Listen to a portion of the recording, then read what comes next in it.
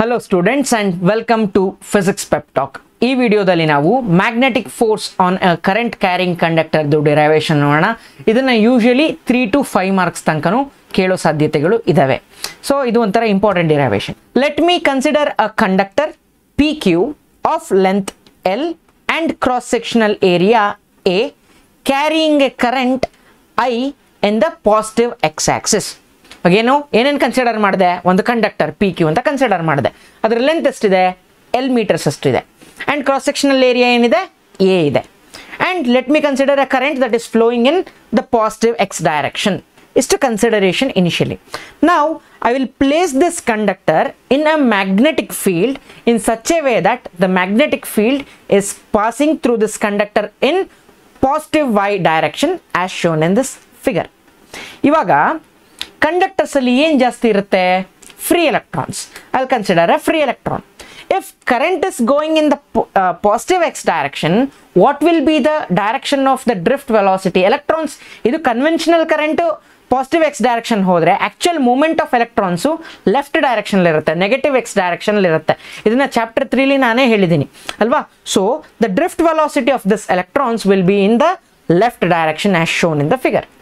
So each electron in this conductor will experience a magnetic force, and that force will be in a direction of z direction as shown in this figure.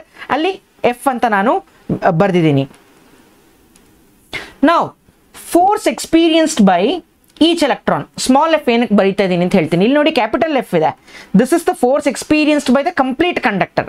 ಆದರೆ this small f is the force experienced, magnetic force experienced by single electron. This will be nothing but equal to Q into V cross B. Ide alva expression magnetic force ge. But in place of Q, what is the charge of the electron? It is minus E. Correct.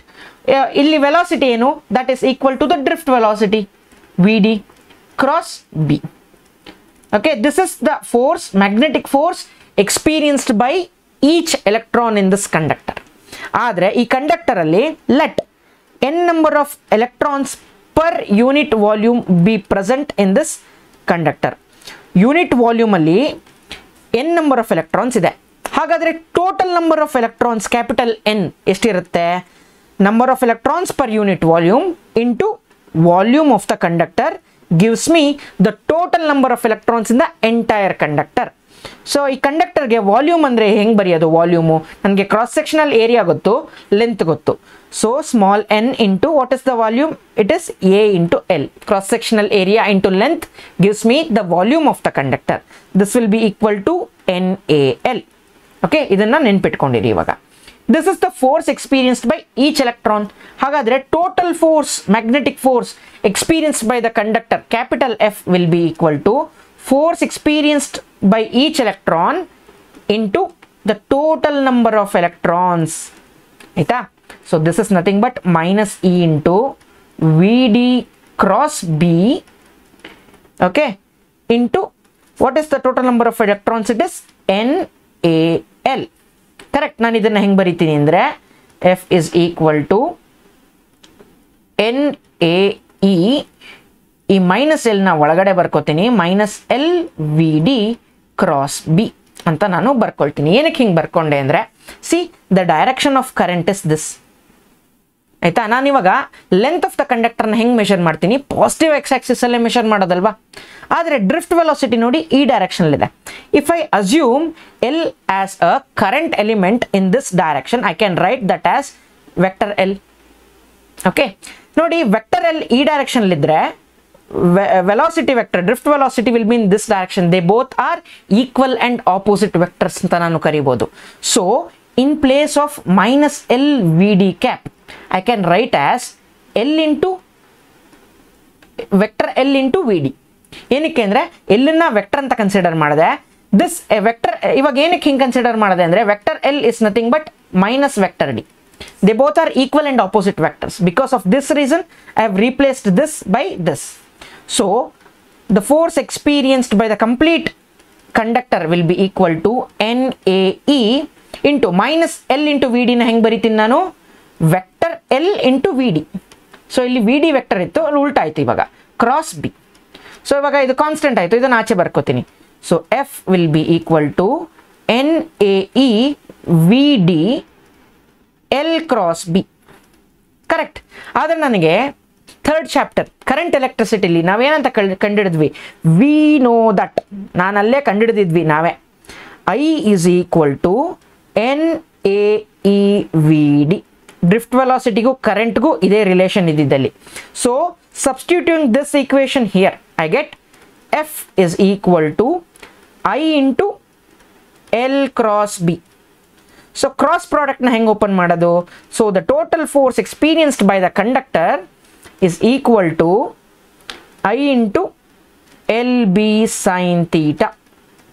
ಇದನ್ನ ನೆನ್ಪಿಟ್ಕೊಳ್ಳೋದಕ್ಕೆ ನಾನು ಹೆಂಗೆ ನೆನ್ಪಿಟ್ಕೋತೀನಿ ಅಂದರೆ F is equal to BIL sin theta. ಆಯ್ತಾ? This is the required expression for this derivation. ಆಯ್ತಾ? ಇವಾಗ ಅದನ್ನೇ ಇಲ್ಲಿ ಬರ್ಕೋತೀನಿ, F is equal to BIL sin theta. ಇವಾಗ ತೀಟಾ ಅಂದರೆ ಏನು ಅಂತ ನಾನು ಹೇಳಲೇ ಇಲ್ಲ ಅಲ್ವಾ? Theta is the angle between ಯಾವುದ್ಯಾವ್ದ್ರ ಮಧ್ಯ, direction of current and the magnetic field applied. ಆಯಿತಾ? So considering this I will prove two special cases. First case ಏನಂದರೆ, if the direction of current and the direction of magnetic field R one and the same, ಅಂದರೆ magnetic field ಈ ಡೈರೆಕ್ಷನಲ್ಲಿದ್ದರೆ current, ಇದನ್ನು conductor ಅನ್ಕೊಳ್ಳಿ wire, ಅದನ್ನು ಹಿಂಗೆ ಇಡ್ತೀನಿ, current is flowing in this direction, ಎರಡು ಒಂದೇ ಡೈರೆಕ್ಷನಲ್ಲಿದ್ದರೆ what will be the value of theta? Theta will be 0 degree. R when, ಇವಾಗ ಇದು ಡೈರೆಕ್ಷನ್ ಆಫ್ ಮ್ಯಾಗ್ನೆಟಿಕ್ ಫೀಲ್ಡ್ ಅನ್ಕೊಳ್ಳಿ, ಕರೆಂಟ್ ಕ್ಯಾರಿಂಗ್ ಕಂಡಕ್ಟರ್ ಇದು, ಇದನ್ನು ಹಿಂಗೆ ಇಡ್ತೀನಿ, ಕರೆಂಟು ಡೌನ್ವರ್ಡ್ ಫ್ಲೋ ಆಗ್ತಾಯಿದೆ ಅಂತ ಅಂದ್ಕೊಂಡ್ರೆ the angle between the magnetic field and the current will be equal to 180 degree. Theta will be equal to 180 degree. In both these cases, the force experienced by this conductor placed in a magnetic field will be equal to 0. Yakandre sin 0 agli sin 180 agli it is 0. No force will be felt by the conductor.